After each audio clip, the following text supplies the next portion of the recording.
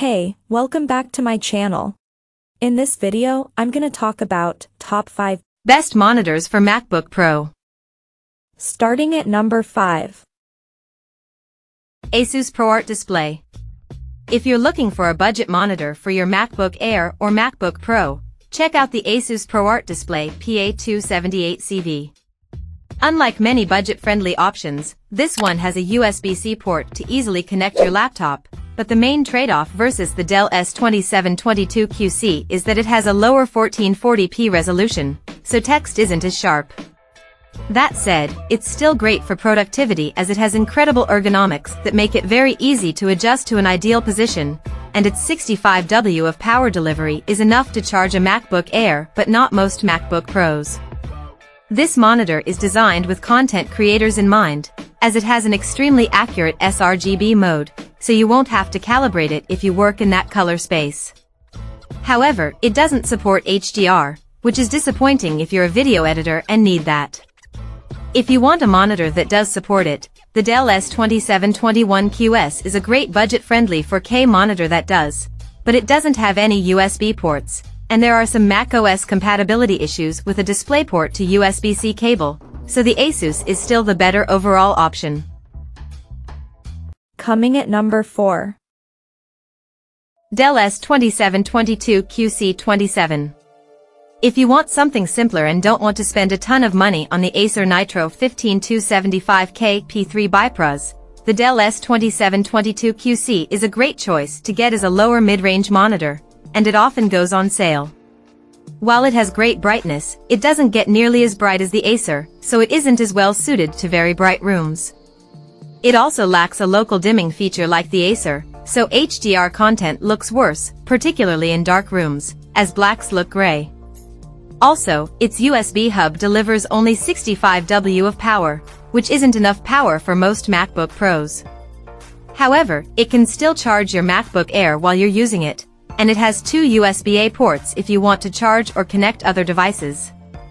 Besides that, the high 4K resolution helps deliver crisp images, and even though it doesn't have a dedicated sRGB mode like the Acer, it still has decent accuracy before calibration if you want to use it for casual photo editing. Though it works well with macOS, there are some reports online of people experiencing flicker with M1 Macs, which could get distracting if you experience this issue. At number 3. Acer Nitro 27-inch. If you don't like ultra-wide displays or simply prefer something cheaper than the Apple Studio display, check out the Acer Nitro 15275K P3 BiPros. With a much smaller screen than the LG 40WP95CW, it isn't as good for multitasking and doesn't support Thunderbolt either.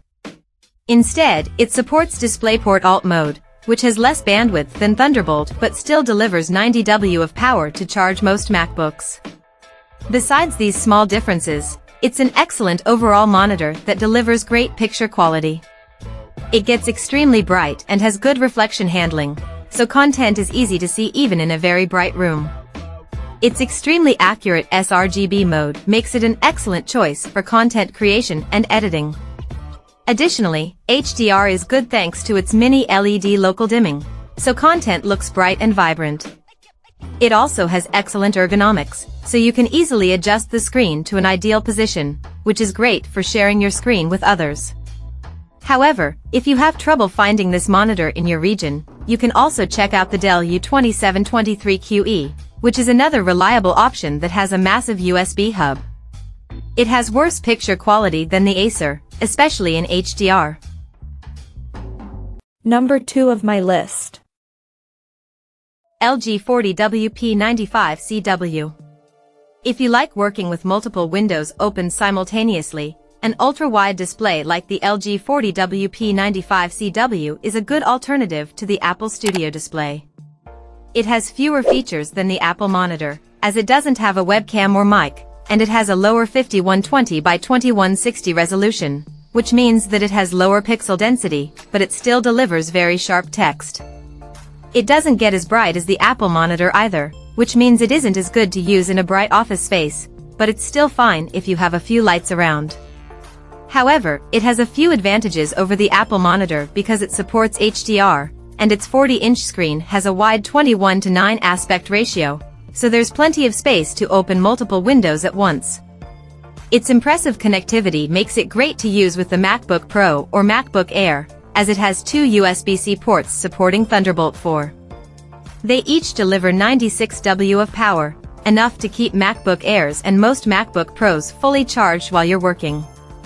It also has a picture-by-picture mode, which is great if you want to connect multiple devices simultaneously. And number 1.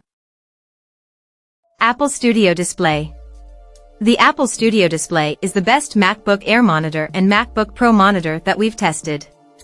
It's one of two monitors available from Apple, as it's the lower-end version of the Apple Pro Display XDR, which is meant for professional content creators. While the Studio Display has fewer features than the Pro Display XDR, like the lack of HDR, it's still a great monitor, especially for casual content editing. It has exceptional accuracy before calibration thanks to its outstanding sRGB mode, which you can only access with a macOS device.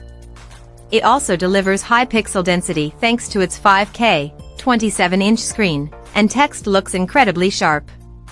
It has an impressive selection of additional features, including a built-in webcam and microphone. It also includes 4 USB-C ports, but only one supports Thunderbolt 3 to display a video signal from your laptop. Lastly, you can get it in different variants, as you can get the standard tilt-only stand, a height-adjustable stand, or one without a stand if you want to mount it.